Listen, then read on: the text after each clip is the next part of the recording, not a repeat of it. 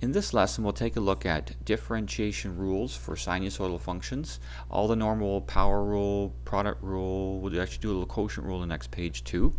So we're asked to differentiate each of these following functions. We'll take a look at four on this page and 3 more on the next. So first of all, we're differentiating sine 4x. So the derivative of sine x, remember, is cos x. So the derivative of sine 4x should be cos 4x. Whatever this function is here, this has to be the same here. Now, we're actually using chain rule here because it's not just sine x, it's sine 4x. So you can think of the 4x as the inside function and the sine x as the outer function, the outside function. Because if I'm evaluating this, I would go 4 times x, whatever that is, and then I'd take the sine. So that's why the 4x is considered the inside function, because it's done first. So for chain rule here, once we differentiate the outer function, which is what we've done, we would then multiply it by the derivative of the 4x, which of course is just 4. So that's why it's multiplied by 4. Now we don't normally leave the 4 there. This is just a matter of having good mathematical form. So we would normally put the 4 on the left here, so write it as 4 cos 4x. And that way somebody doesn't look at it and think, well, I'm supposed to multiply that 4 by the 4x and that's 16x, because that's not the same thing. So 4 times the cos of 4x. Now in B, we're differentiating a cosine function. Remember, the derivative of a cosine function is a negative sine function.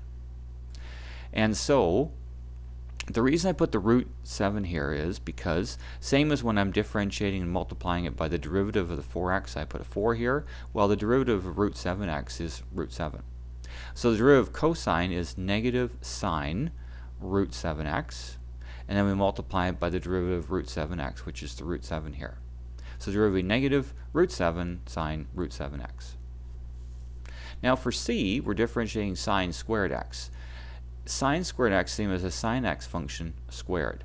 When you have a power of any trig function, we normally don't put the brackets in and we put the power here. So that means the sine function all squared, the sine x function.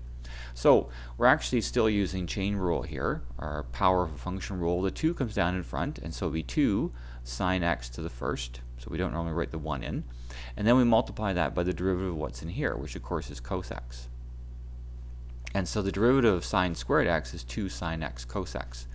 Now, if you remember your trig identities, there is a simpler way to write this, if you remember this. 2 sine x cos x is the same as sine 2x. So the derivative of sine squared x is actually sine 2x. That is a simpler version of the same derivative.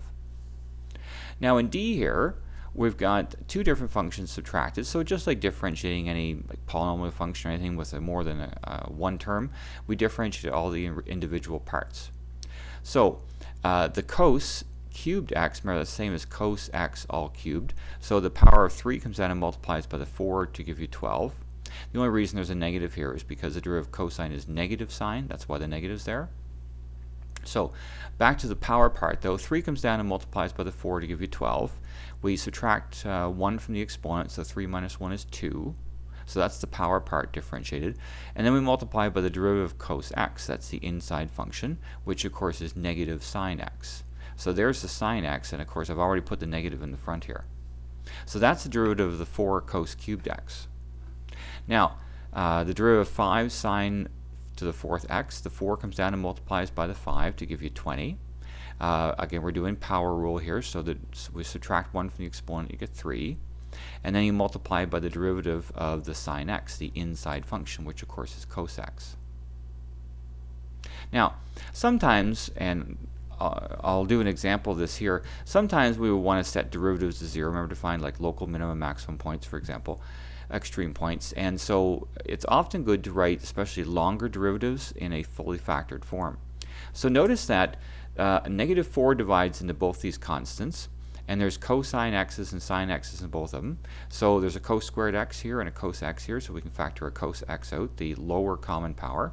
And the same with the sine x. There's a sine x here and a sine cubed x, so we can factor a sine x, because that's the lower common power.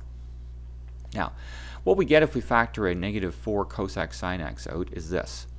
Negative 12 divided by negative 4, of course, is 3. Cos squared x divided by cos x is cos x. And if there's just a sine x here and we factor a sine x out, that's why there's no sine x's here. Negative 20 divided by negative 4 is 5. Sine cubed x divided by sine x is sine squared x. And if there's a cos x and we factor a cos x out, that's why there's no cos x. There's no cos x's left there. Flipping over to the second page, in E, we're given a product, 3x squared cos x. So we're going to use the product rule here.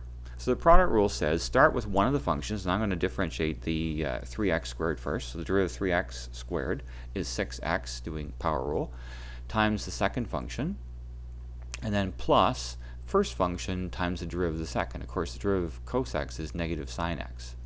And the only thing I would do to simplify this is I bring the negative here and be minus 3x squared sine x. So that's my derivative. Now we can factor a 3x out. That's a common factor. We can factor out of the whole thing. And so if we factor 3x out of 6x, that's 2 cos x. 3x squared divided by 3x is just minus 1x. And then of course the sine x is still here. For f, we have this g of t function. So again, it's a product, so we use product rule. The derivative of sine pi t would be cos pi t times the derivative of pi t, and pi is a constant, just like if it was a 2 or a root 7 or something like that. So the derivative of pi t would be pi. So that's the derivative of the sine pi t times the second function, and then plus the first function, the sine pi t, times the derivative of the second. Of course, this is power, so the 4 comes down in front, and then we subtract 1 from the power of 4, gets 3, so 4 cos cubed t. And then remember, the inside function is the cos t function, so the derivative of cos t would be negative sine t. Now, I'm going to simplify this a bit. The negative and the 4 we'll put right in the front of this here. So pi cos pi t, cos to the fourth t, and then minus 4 sine pi t cos cubed t times the sine of t. Now there is a cos cubed t common factor here, and so if we factor a cos cubed t out, there's still a pi cos pi t, and there's power of 4 here. We factored 3 of them out, so there's still a single cos t here, and we factor in the cos cubed t out, so that's what's factored out really here, and what's left is the minus 4 sine pi t times the sine of t. So that's the factored form. Now for g here, we have a quotient. Of course, you can bring the cos x up here and multiply it with a power of negative 1 if you want, but I'm going to use the quotient rule for those of you who have seen quotient rule before. So the quotient rule looks like this: denominator times the derivative of the numerator. So the derivative of 3 sine 2x would be 3 times, and the derivative of sine 2x is cos 2x times the derivative of the 2x, which of course is 2. So we go 3 cos 2x times 2, and the 2 gets multiplied by the 3 to make the 6 here. And then minus the numerator times the derivative of the denominator. Derivative of cos x, of course, is minus sine x, over the denominator squared. So cos x squared. Now the only thing I would do to simplify this is I would multiply this together. The 6 goes in front. We've got cos x, cos 2x. And a negative times a negative 3 is plus 3, sine 2x, and of course sine x. And instead of writing bracket cos x bracket squared, I'll write it as cos squared x. So that's my derivative of f of x.